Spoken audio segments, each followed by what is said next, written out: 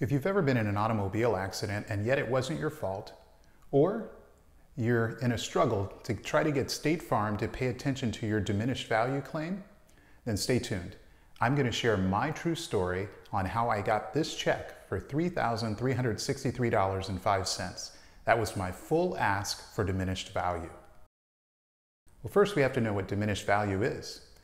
When you're in an automobile accident, your car is worth something prior to that accident. Now, after you get your car fully repaired, it's worth a different value, usually lower. The difference between those two values is diminished value. And it's the best kept secret in the insurance industry because they don't tell you that the insurance company owes you that difference. You have to fight to get that difference all by yourself.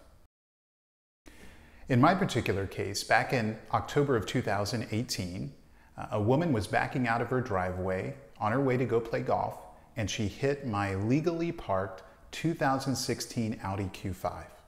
Now the car was empty, so obviously the accident was her fault.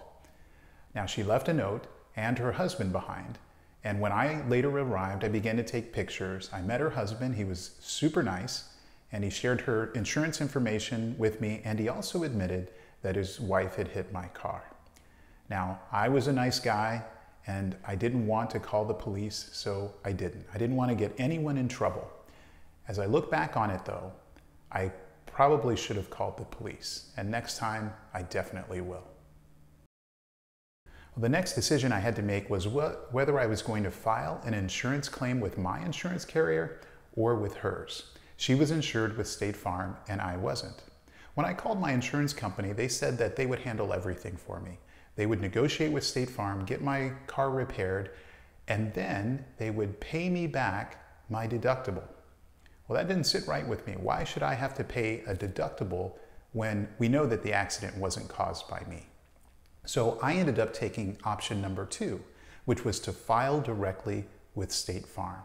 Now, State Farm was great during this process. They got me a rental car. They let me select the collision repair center of my own choosing, and I chose Hanania Collision Center in Orange Park, Florida. It's really close to Jacksonville because they're an Audi certified collision center. I'll leave their link below in case you want to use them because they were excellent. They repaired my car. Later, I picked up my car, turned in the rental car, and then I began to wonder about my diminished value. If I were to ever go and sell this car to someone or try to trade it in, well, they wouldn't give me what the car was really worth right before the accident. The insurance company is there to make you whole. So I began to research how to file a diminished value claim. The first thing I did was I hired an expert. His name is John Hackett from Diminished Value of Tampa Bay. Again, I highly recommend John because he walks you through the process and he's very experienced, especially when filing claims with State Farm. In fact, he loves to do it and has an excellent success rate with them. So I hired him, I paid him $295, and he came up with an expert report for me. It details out what the car was worth prior to the accident, what the car is worth now that it's been fully repaired, and what the difference was. Now, I have to admit, I was a little disappointed because John calculated that my diminished value was $2,650. And I thought to myself, if I were going to go buy that same car and there was one that wasn't in an accident and another that was, I would pay far more than $2,650 in difference for the one that wasn't in an accident. But I went with John's expert opinion because he's well known in the industry, even though his opinion was conservative. Next thing you do, now that you have your expert's opinion and his report, is that you have to send that into State Farm. Now, John was really nice.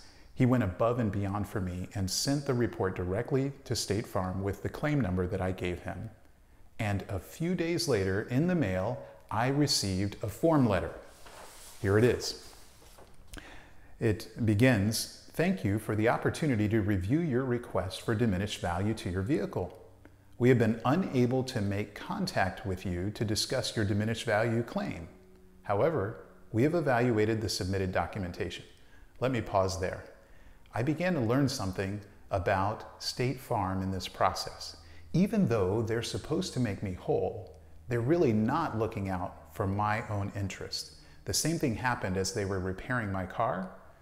I noticed that they tried to use used parts on my car, and they weren't really looking out for my behalf. So when they said, "We have been unable to make contact with you," I thought to myself, my phone works. You have my cell number. It never rang. Let me continue. Diminished value, they say, is the alleged difference between a vehicle's value before an accident and its value after proper repairs are completed. We believe that the documentation which has been provided to date does not substantiate that the value of your vehicle has been reduced due to the damage sustained from the auto accident. An appraisal must show the fair market value of the vehicle immediately prior to the loss and after proper repairs. They go on to claim that the appraisal failed to prove the fair market value, and that's why they denied the claim. Interestingly, this form letter is one that, after doing research, State Farm sends out almost 100% of the time. Obviously, I was upset by it. So I picked up the phone and I called State Farm and I told them I received this form letter from them and I wanted to get some more information. Their customer service representative began to explain to me that State Farm really doesn't believe in diminished value. They believe that they've paid me my full claim, and so there's no way to prove to them that they owe me more. I thought to myself, wow, they really don't care. It's obvious that if you look on the Carfax report that my car has been in an accident. That accident was not my fault. Before the accident, it was worth much more than after the accident.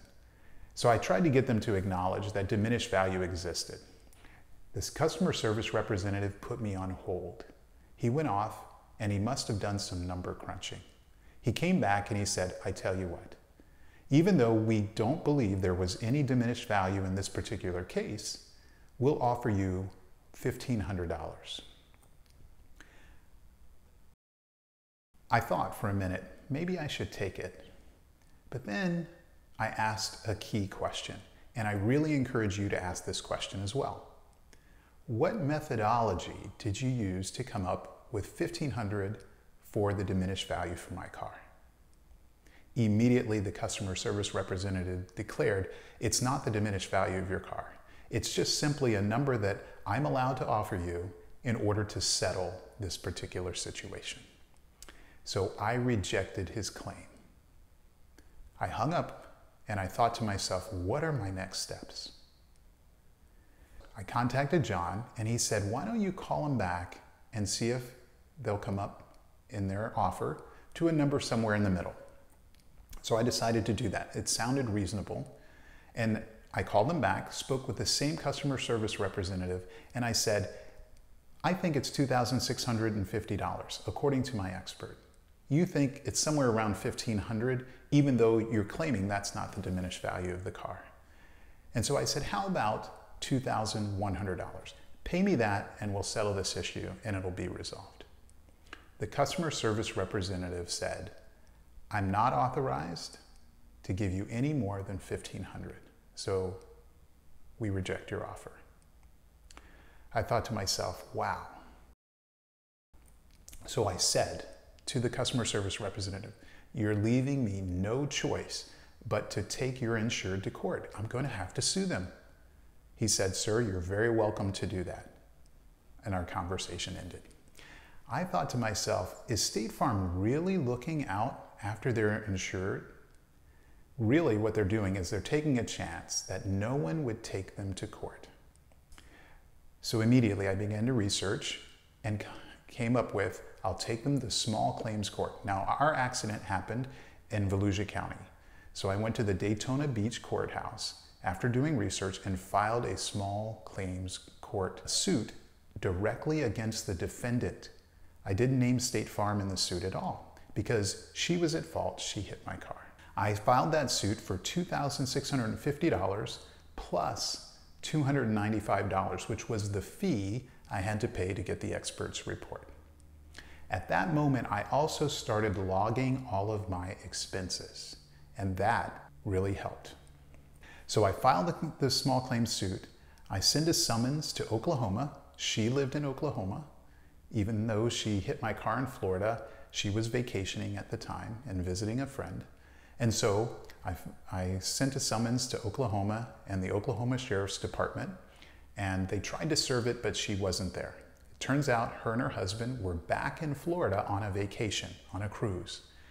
And the person they were visiting helped me to know when that cruise would conclude and when I could serve the papers to them directly here in Florida.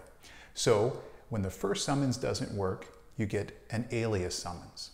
The people at the courthouse are very helpful and they help you fill out all the paperwork, and it's pretty simple. So I paid the fees to get an alias summons, and the Volusia County Sheriff's Office served her when she got off the cruise and came here into Volusia County again. As you can imagine, they were very upset. Now, I tried to work with them. I went to their friend's house that they were visiting, and I shared with them that State Farm left me no choice but to take them to court. And so I had to sue them. But all they had to do was give the paperwork directly to State Farm, and State Farm would assign an attorney and fill in for them. It turns out that's what they did, even though they were very upset with me personally. They should have been upset with State Farm and not with me. When you file a small claims suit, you go get a pre-conference trial date. That's the day that you go. There's no arguments given, but you appear before the judge and you meet the defendant's attorney and you try to negotiate things out, and then you declare before the judge whether you were able to work things out or not. Well, I met the attorney from State Farm and I gave her all of my expenses, because to file summons, to file the small claims court, my expenses kept adding up. And so she asked, what would it take to settle this today? I told her $3,363.05. Her immediate response was, there's no way. If we weren't giving you $2,100, we're not going to give you that. She told me she's authorized to still extend the same offer of $1,500 to me. I bit my tongue and I was able to not laugh in her face at that. It turns out that she didn't have the authority to go up any higher. She called her appraiser, she texted him, but he didn't get back in time to her before the judge came in. So the judge comes into small claims court, and first she gives about a 15-minute dissertation that's very informative. The judge claims that you must prove two things in order to win your small claims case. The first, liability. The second, damages. You have to prove that another person was at fault for your damages. And then you have to prove the amount of your damages. Well, I had the second part taken care of. My expert, his opinion, he was willing to come to Daytona Beach and testify on my behalf, so that was covered. What wasn't covered was the liability. But remember, she lived in Oklahoma. So on the way out of the court, after we set the trial date, I spoke with the farm attorney and I told her, I said, I want to be a nice guy. This is really between the two of us, me, the plaintiff, and you, State Farm. It's not really with the defendant, although I had to sue her because she's the one who was at fault. I don't want to have to summons her again and make her travel all the way from Oklahoma to Florida in order to appear as my first witness. The attorney said something interesting. She said, why would you have to summons her? Why does she have to testify? And I said, because the judge said I had to prove liability. And unfortunately, if you remember, I didn't get a police report. She said, well, you're welcome to do that, but you don't have to. I'm not going to argue against liability in this case. Well, State Farm, honestly, at this point, I didn't trust them for all the things that they went through. So I told her, let's put that in writing. I did a little more research. Google is a great resource for this, on a joint stipulation. The two sides can stipulate what they agree to and the facts in the case. So I told her, please send me a joint stipulation. She did. Her joint stipulation simply stated that liability would not be discussed in this case. I thought to myself, that's not what the judge said. So instead, I responded with an edited statement. And I said in that statement that her client was liable for all damages due to this accident. This is a fact, and it will not need to be proved in court. And I sent it back to her on the joint stipulation. It turns out that as she was doing that, she also got a call back from the appraiser.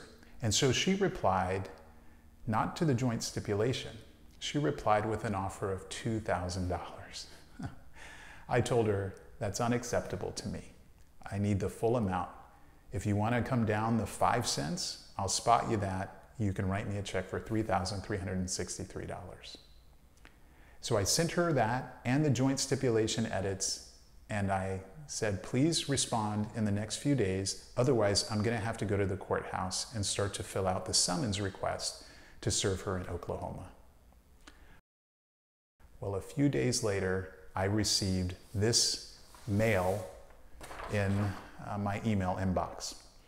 She says, I am now able to offer you the full amount of $3,363.05 that you were requesting. They sent me a check, a release statement that I also ended up tweaking a bit, and I had to file a few papers with the court to dismiss the case. But that's how I got the full ask amount. Now you might be asking, $3,363.05, that's different than the $2,650 that was your diminished value from the expert. And that's true. The difference is about $713. The reason for that difference is I had to come out of pocket $713 to actually file the case with the court, send the summons, send the alias summons, all the postage that was needed to do that. I kept good track of those expenses. That's what I shared with the attorney as to what my value was. That's why the check I received was for the full amount.